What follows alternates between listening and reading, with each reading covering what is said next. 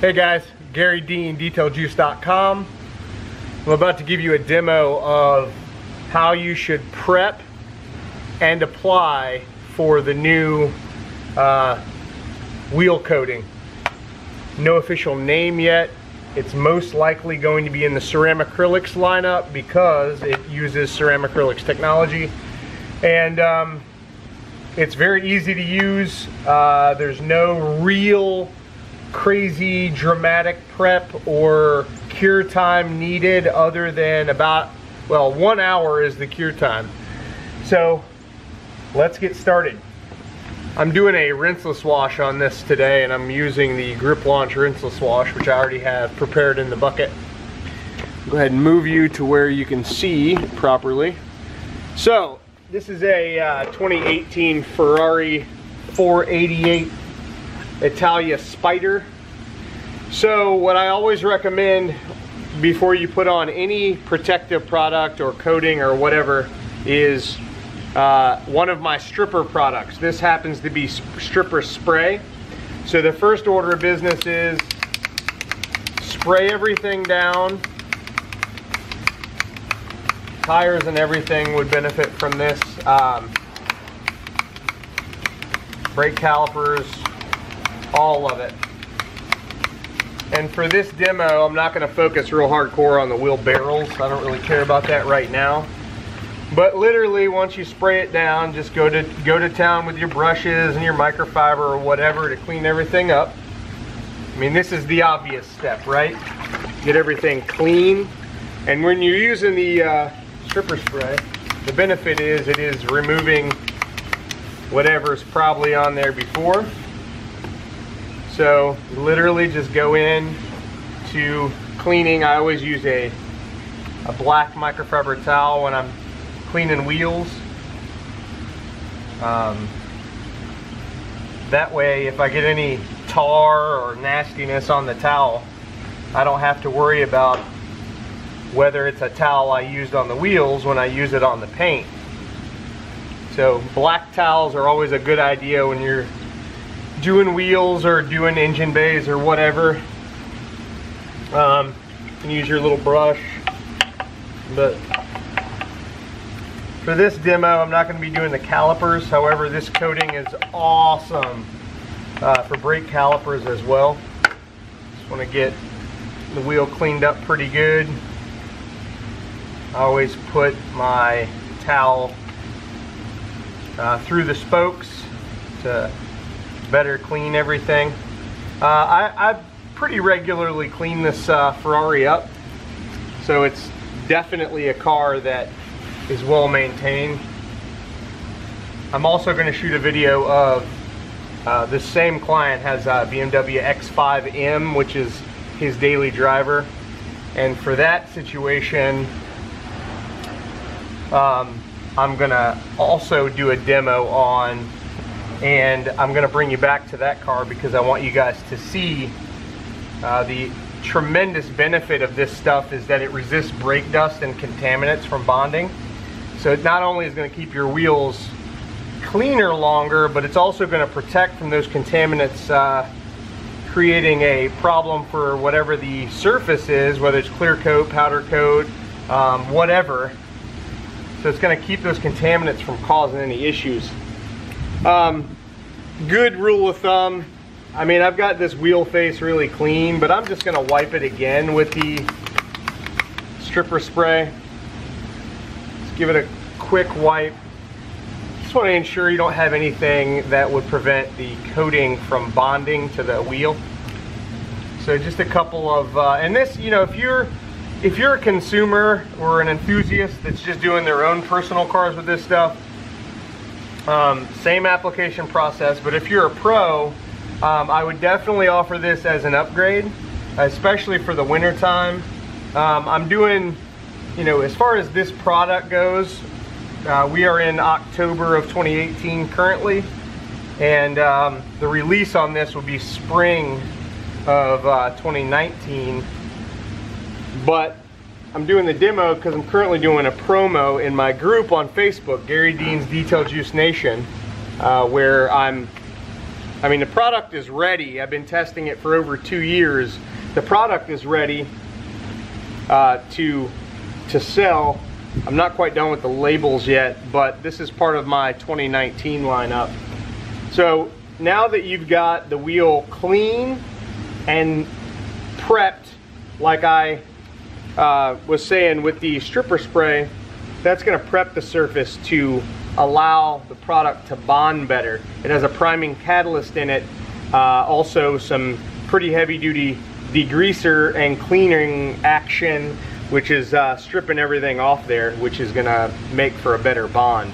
So I always recommend shake this stuff up, and then when you take the lid off the jar, it's a cream, you'll have plenty on the lid. And what I would do is I would set the jar to the side, and I would put some on my foam applicator, and then you literally just wipe it on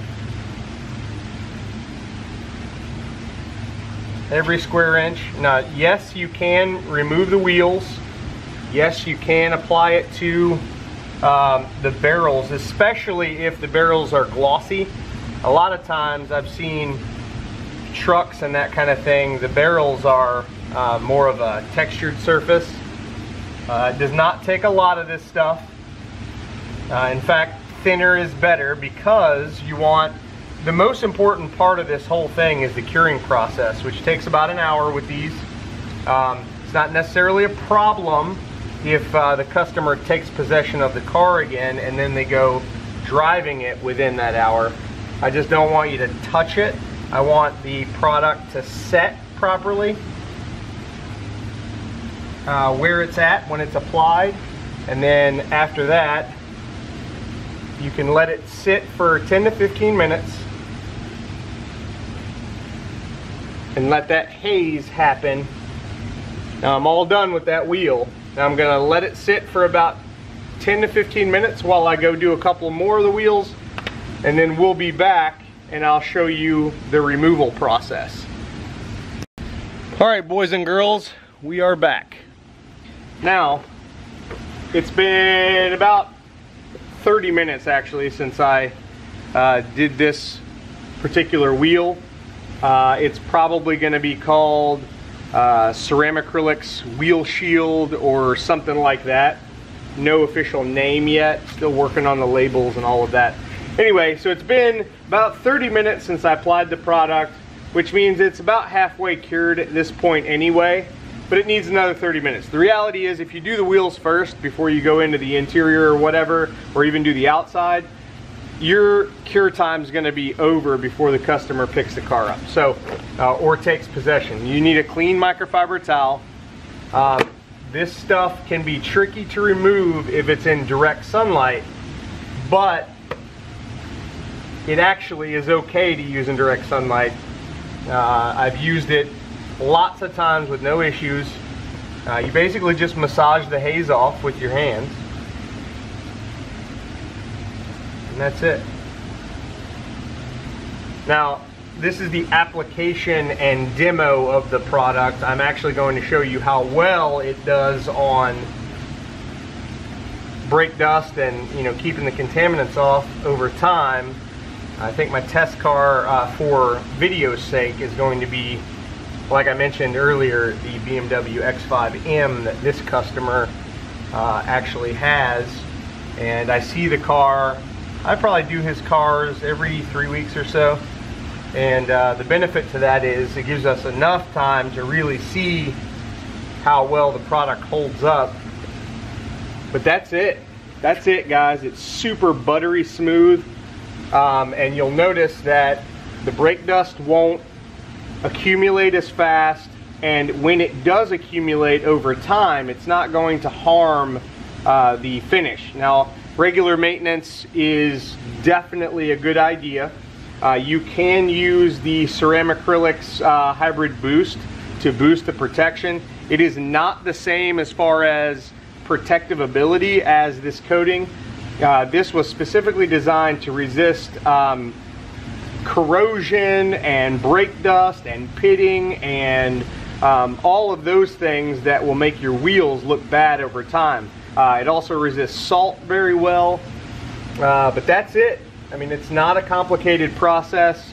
The 2-ounce jar will be $59.99. You may use 1/4 of an ounce, if you will, on an entire set of 4 wheels, and that's barrels and everything. Again, less is more when it comes to this product. I do recommend hand application with a foam applicator to get the best spread. With this product, you want thin, but it wipes off with ease. No issues in the sun. I am in a shaded area right now, but that's how you apply it. It will absolutely harden and resist micro marring from washing and that kind of thing. I mean, that's what it's for, to protect the wheels from damage from contaminants. So if you want your wheels to be cleaner longer and resist contamination, which potentially could cause future problems, the Ceramacrylix wheel shield is what you need. So that's it. That's what's going on, and thank you guys for watching. I appreciate you guys taking the time to watch these videos and listen to me babble. But if you got questions about the Ceramacrylix wheel shield, 813-846-4406 is my cell. Thanks guys, have a great day. Oh, and remember, this product will be live on DetailJuice.com most likely March 1st, 2019. Or if you contact me, I can get you some quicker than that so you can do some testing. Have a great day, guys.